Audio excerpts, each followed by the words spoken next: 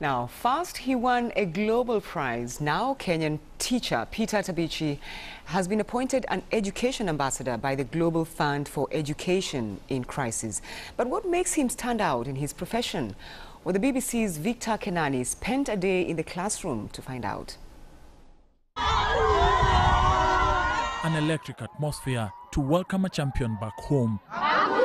It's the first time that Tabich is setting foot in Keriko Mixed Day Secondary School since winning the coveted Global Teacher Prize gong barely a month ago in Dubai.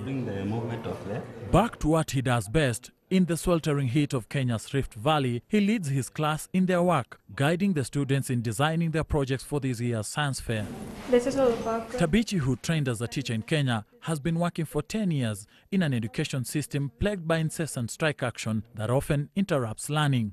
He says he realized that when students were in class, conventional teaching methods failed to hold their attention and decided to employ new tricks and tech to keep them keen. I use locally affordable materials. The other way, more than 80% of my lessons normally try to integrate ICT. Continue here. The 36-year-old teacher is also a Franciscan brother, donates most of his income to pay school fees for needy pupils. His dedication has seen the number of graduates going to university increase from 16 in 2017 to 26 last year.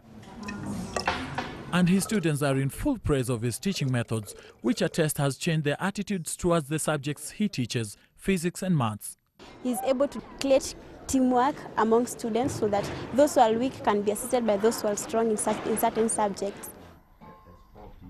His fellow in the Franciscan Catholic order praise him too.